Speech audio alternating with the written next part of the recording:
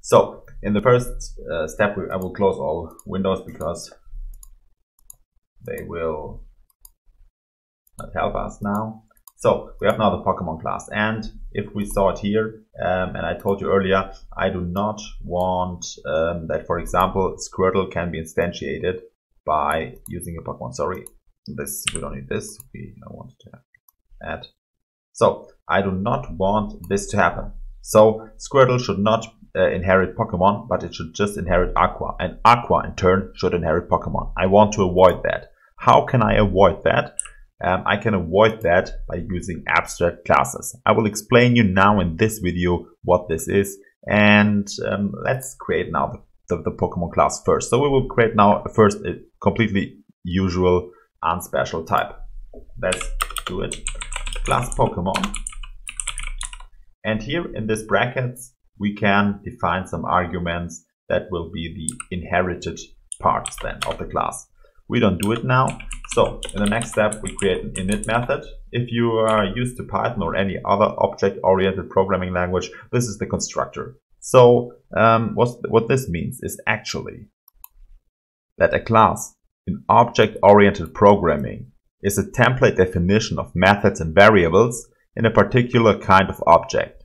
Thus, an object is a specific instance of a class. It contains real values instead of variables. So we can create like a blueprint, a Pokemon, and all the classes that implement this are then the instances. They contain then real values. For example, I can define a name for each Pokemon. I can say each Pokemon needs to have a name, but this is abstract. But then I say, okay, but the Squirtle has to have the name Squirtle. It's not abstract, it's not concrete. So you have this. You have a Pokemon, and each Pokemon has a name, it has a level, it has attacking points, but Squirtle has just some certain name. Its name is Squirtle. Its attacking point is, let's say, 50, and its next development is like the other one. Wait, I have to look at it.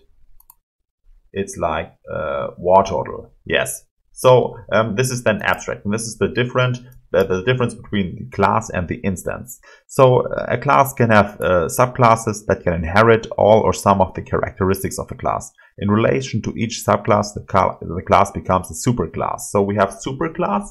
Pokemon would be a superclass, and if we look at our UML, Pokemon would be the superclass, and this is the subclass because this inherits from them. So now that we know what objects are and what classes are, we also need to know what this init method is. And by the way, I wrote it wrong. It's like this one. This init method is called constructor. So this method is called always when I instantiate a new Pokemon. So everything what I write here will be defined to every new Pokemon. So let's do this now. So we need to think what characteristics does a Pokemon have. So the self keyword always refers to the object, the instantiated object itself. And I will show you in a second what I mean with that. So let me type this in now.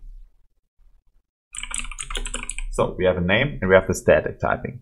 So what I mean with static typing is usually you don't have to do this. You can just write name and anything else, and then you can go on with the next. But we will do this. We will try to do this with static typing. So we write the variable name, and we say we want this to be a string. So the next one is we have a Pokédex ID.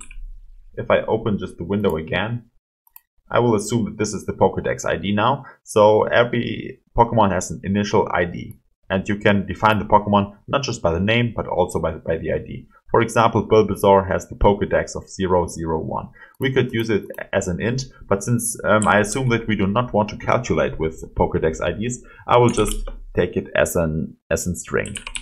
Then we have a level. Of course, a level. Which level is the Pokemon? At a certain level, it just goes up and it develops to the next kind of stuff, the next Pokemon. Like again here, from Bulbasaur to Ivysaur, for example. Okay, so we have a level, and the level is of course an int because we need to calculate with this. We have some living points, which is also an int. We have some attacking points, which is also an int. We have some defense points, this is an int2, and we have some attack. So attacks. I want one Pokemon has multiple attacks, and these attacks are typically stored as string and string and int values. So we have an attack, for example, Bulbasaur is the attack tackle, and tackle costs 20% damage. So let's do this then by defining attack as a list, and this list contains of a tuple, of a string, and an integer. So this is quite complex, and we see we get some errors here because Python doesn't support strong typing, so we need to import this, and we have a library for that. From typing, import list tuple. By the way, I saw that I made a mistake. Oh, sorry. Yeah, we don't have to use brackets, but we have to use square brackets, not the round ones. So, and now we shouldn't get any error anymore. Just here. By the way, I think we don't need attacking points because we will put the attacking points here. I just think we need the defense points. So the difference between the tuple attack, for example, tackle, and it causes, for example, 20% damage. Then we also have the defense points. So there will be some calculations that the higher the defense points, the less damage will this cause. So I'm not sure whether we need attacking points here, but let's keep them first because we can remove them later. Let's keep them first. This is also part of software development. Sometimes you have to get just the way, and then in the end you will know what things do you need, what methods do you need, and maybe you also need to remove some methods and this kind of stuff. So this is very typical. So let's start. I will just pause the video and finish it so you don't have to wait all the time. So let me just do it. So this is now the end class. What I just edited here was this init. This returns also a type. This is what kind of returns, and for init we typically use just none. So we have now the self name, and we assign the variable name to the self name. We assign the Pokédex to the self Pokédex, and the same for all the other variables. Sometimes we also have variables that we do not need to instantiate because they stay the same for every new instantiated class, and we can add default values. How do we add default values? You can see it in the experience points. The experience points are, of course, 0 for every new Pokemon. So with a certain experience points, you can get a level up. For example, every time when 100 experience points are reached, you get a level up. And you have also a fight status. It's a Boolean value. So even you are in a fight or you're not. When we instantiate a new Pokemon, we will always assume that they are not in the fight. And of course, when we instantiate a Pokemon, we will always assume that they are alive. So when can this turn false? When actually the living points are 0 or less than 0, but we assume that we are not able to be less than 0. So if 0, this will turn later to false, and we need to code this, but we will do it later. I forgot here to add also that this is a bool. So now we will try to instantiate it. So I can explain you also what this init method is kind of doing. What I'm also doing in Python projects is to create a new file and just call it playground. So I can just play a little bit around.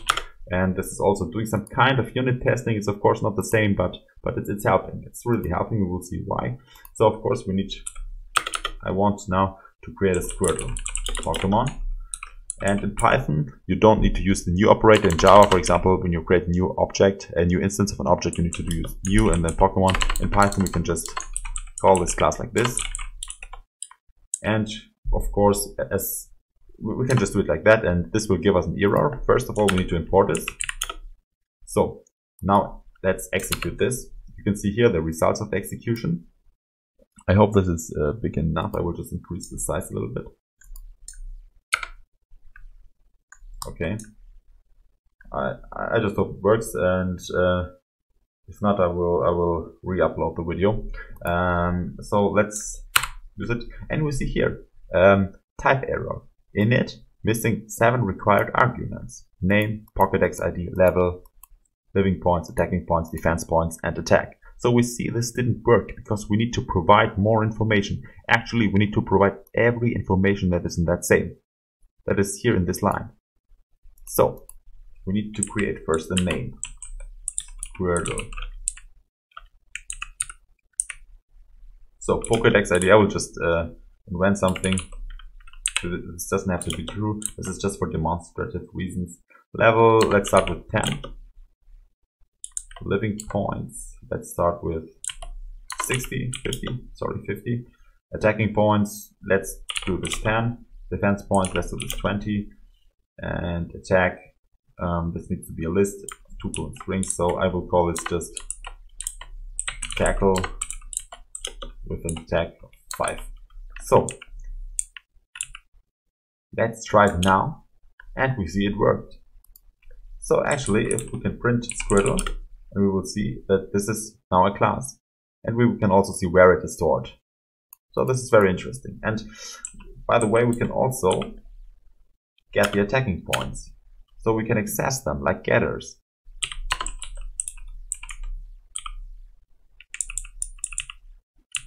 We can get the name. And what's happening here? So we see here this line, and actually if we call this line is executed. This init method on Pokemon is executed.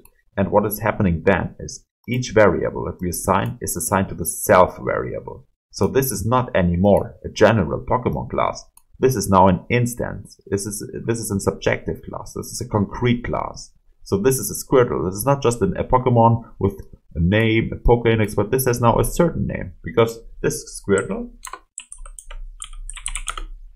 has now a name Squirtle, and its Pokédex is now not just any Pokédex, but it's like the 002. So this init method is assigning the delivered variables to the self variables. And this is exactly what's the difference between a general blueprint of a class and its instance. So this is the difference, and this is what the constructor is doing.